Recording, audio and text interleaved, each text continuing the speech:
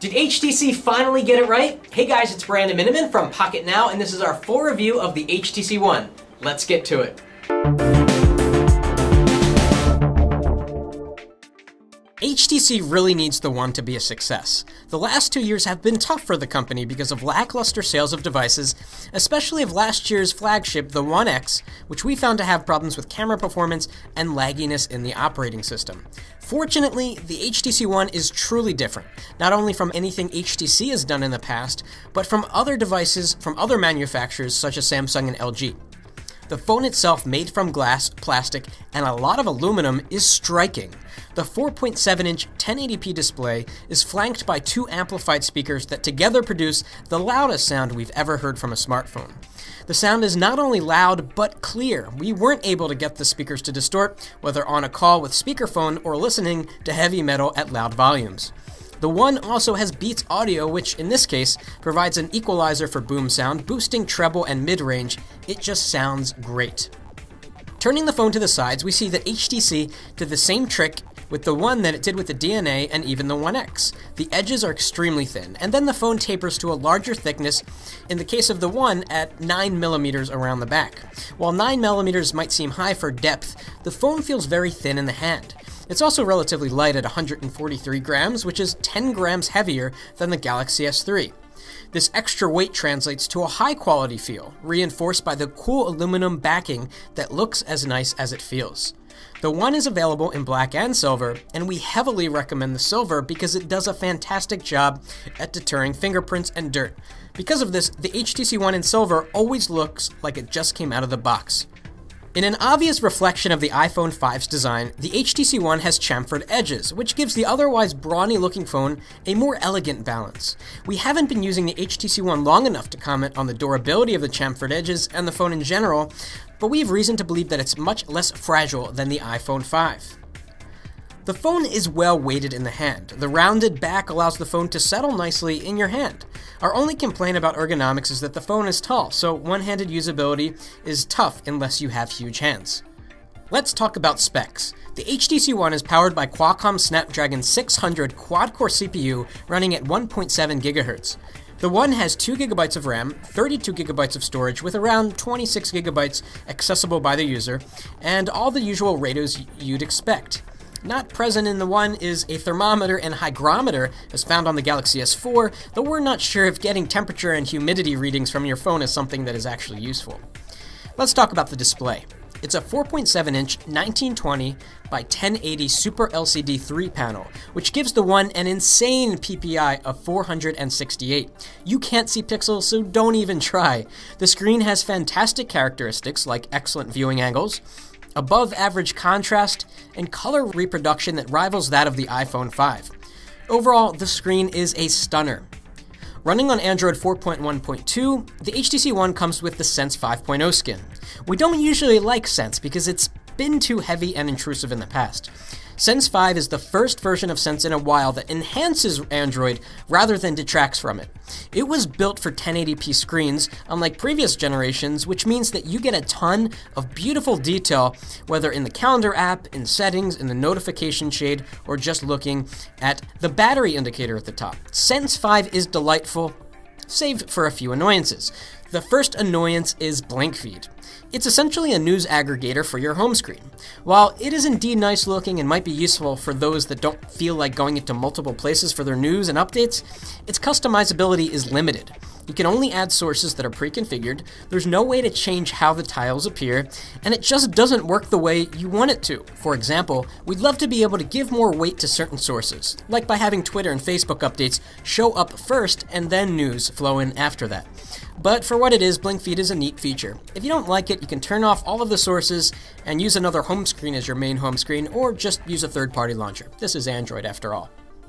Beyond Blink Feed, the typical Android home screen experience is there with the addition of HTC's beautiful widgets. We just wish we could change the grid size beyond the tiny 4x4 because with so much screen space on the One, it would be nice to be able to use the home screens better. The same story holds true in the app tray, which doesn't use space well, and there's a huge weather widget at the top of the app tray. No one asked for a weather widget within the app tray. It's just not a good use of space. Customizing your home screens is a bit awkward in Sense 5. For example, you have to drag icons to the top of the app tray before you can add them to your home screens. Not only that, but it's impossible to add a folder with quick dials or quick settings into the dock. HTC says they're working on a fix for this. As you would expect, Sense touches every stock application. The multitask UI, accessible with a double tap of the home button, presents you with a grid of 9 app previews, which is really nice. This is infinitely better than the annoying 3D interface present in the last version of Sense for the multitask UI. In terms of performance, the HTC One is consistently fast. Everything you do, whether launching an app, going back to the home screen, opening a folder, taking a photo, replying to an email, or downloading an app, seems to happen on the same beat. The performance of the One is reliably and predictably good no matter what, and we love that. We almost never experienced lag, it's just fast. Even Asphalt 7, which seems to have shoddy performance on every Android we've ever tested, was pretty darn smooth on the HTC One, as good as we've ever seen. Now, let's talk about the camera. HTC is once again claiming that their camera takes amazing shots. They broke that promise with the HTC One X, and with the One we're left disappointed once again, unfortunately.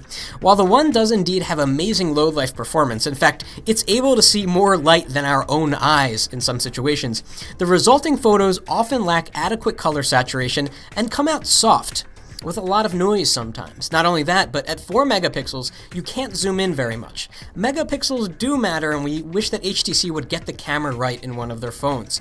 Samsung can do it, Apple can do it, Sony can do it, why can't HTC make an amazing camera? Video recorded in 1080p also came out pretty lackluster in terms of color saturation, and they also had a lot of noise. But then there are some neat camera features like Zoe. Zoe essentially takes a mini video when you take a photo. It seems strange, but it's actually quite cool. And this does a few things. First, it allows you to choose the best shot from about 20 resulting photos, and the phone tries to do that for you. Also, it brings your gallery to life as these little animated clips give you a new way to look at photos you've taken. Now let's talk about some test notes. Battery life is no better or no worse than most phones out there like the Galaxy S3, iPhone 5, or Lumia 920. This means with moderate to heavy use, you'll get through a day. If you're going to have a long night out, you're going to want to top off the phone by charging it.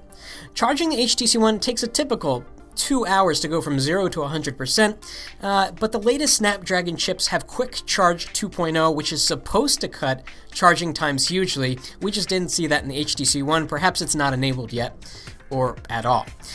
Our review unit was the international version, which does not have LTE support. We tested the One over AT&T over HSPA Plus, and generally got good results with only occasional loss of signal. We attribute this to the fact that the HTC One is not intended for the US yet, but it will be soon. It's going to be available on all 4 carriers in the spring, and we're very excited for that. Overall, the HTC One is one of the best, if not the best phone we've ever reviewed. If you can get past the mediocre camera, the combination of fantastic hardware, loud sound, excellent performance, and a gorgeous screen makes us strongly recommend the HTC One. We give it a 9 out of 10. And of course, the Galaxy S4 is on its way out, and when it comes out, we're going to be doing extensive comparisons between that and the HTC One, but for now, the HTC One just cannot be beat. If you like this video, please give us a thumbs up and be sure to subscribe to our channel if you like what you saw. Thanks for watching.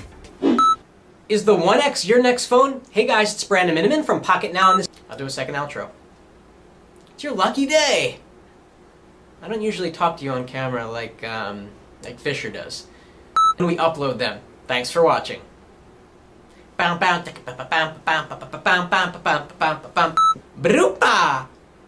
Brupa! Dun dun dun dun dun dun dun dun dun dun dun dun.